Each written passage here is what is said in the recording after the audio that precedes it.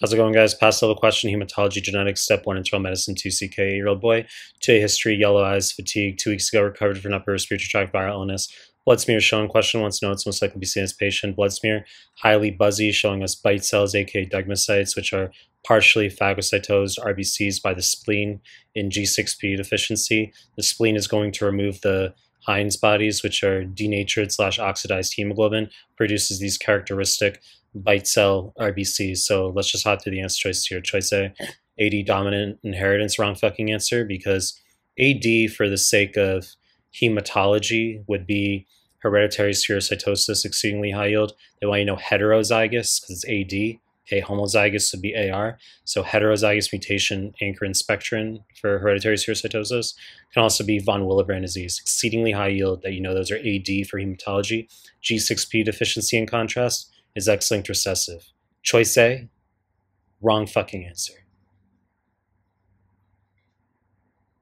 Choice B, AR inheritance, wrong fucking answer. For the sake of hematology, could be sickle cell. All right, so you gotta know it's gonna be missense mutation, glutamic acid devaline, wrong fucking answer.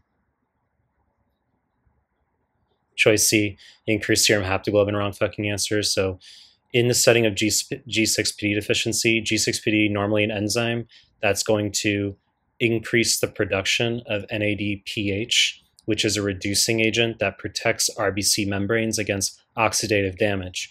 Now, in the deficiency of the enzyme, you're going to have increased intravascular hemolysis of RBCs secondary to oxidative damage, leading to release of hemoglobin into the blood. Haptoglobin is a molecule produced by the liver, and one of its functions can be to bind free hemoglobin in the blood and flush it out. So in the setting of intravascular hemolysis, serum haptoglobin would be decreased. Choice C, wrong fucking answer. Choice D, increased serum LDH, correct answer. So I've harped on this in some of my other clips that high LDH can indicate hemolysis in USMLE questions. It's a factoid you need to know.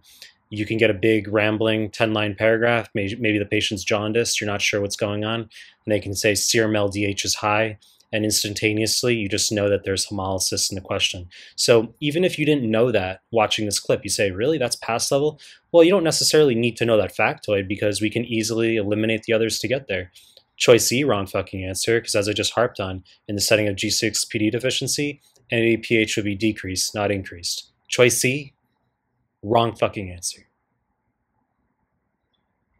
You know the deal. I'm going to make more content. If you like my stuff, subscribe my channel. Appreciate your time. That's it.